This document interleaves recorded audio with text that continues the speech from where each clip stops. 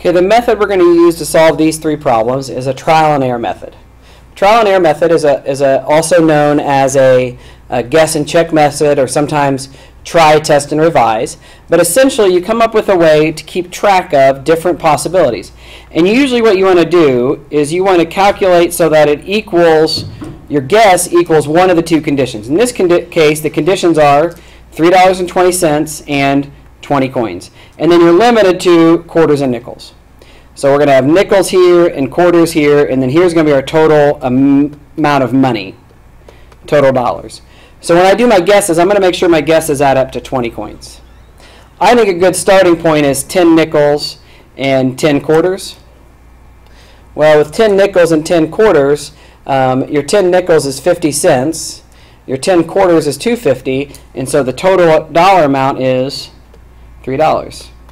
So that was a good first guess because it got us close to the 320. Well, if we need more money, hopefully it makes sense that what you want to do is add an extra quarter and take away a nickel. And it turns out 45 cents for the nickels, 9 times 5, $2.75 for the quarters gives you $3.20. So on our second guess, we found out that the answer is 9 nickels and 11 quarters, 20 total coins, is equal to $3.20. 21, it says the Sycamore basketball team made 25 shots in a game against ISI. If the shots were either worth 2 points or 3 points and they scored 59 points, how many 3-point shots did they make? Same as this one, except that you're going to have 2 points and 3-pointers, and then we want a total amount. And we want our total amount to equal 59, and so we need to add up to get 25 shots. So again, I'm going to do the same thing I did before. I'm going to use a guess that's pretty close together. 12 2-pointers, 13 3-pointers, and see what happens. Well, that's going to give me 24, 2 times 12, plus 39, 3 times 13, which is 63 points. So I've made too many points. Well, it makes sense that if I've made too many points that I've made too many 3-pointers, so I need to limit it. So I could try going down 1 and see what happens. So flipping around. Well, that would give me 26 from the 2 points, and then 36, which is just 62. Well, if you notice, if I try to go down 1 and up 1 again, I'm going to end up with 28 plus 33, which is 61. They keep going down 1 each time, so I'm going to skip 15 and 10 and go straight to 16 and 9. Does that work? Well, 16 2-pointers is 32 points, 9 3-pointers is 27. That equals 59 total points. So the answer is 16 2-pointers and 9 3-pointers.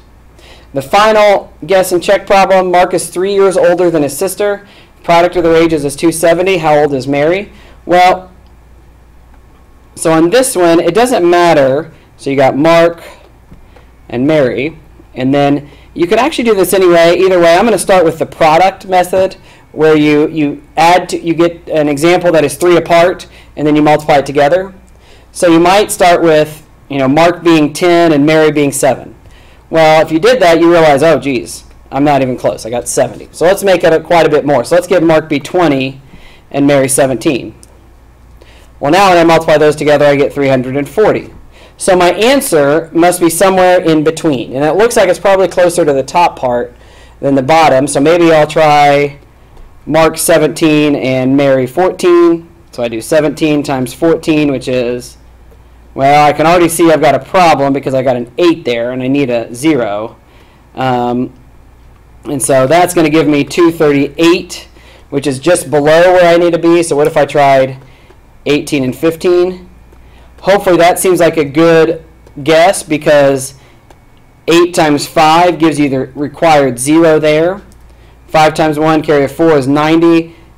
1 times 8 is 8. 1 times 1 is 1. Yes. 18 times 15 is 270. So the Mary would be 15 years old because she was the younger of the two.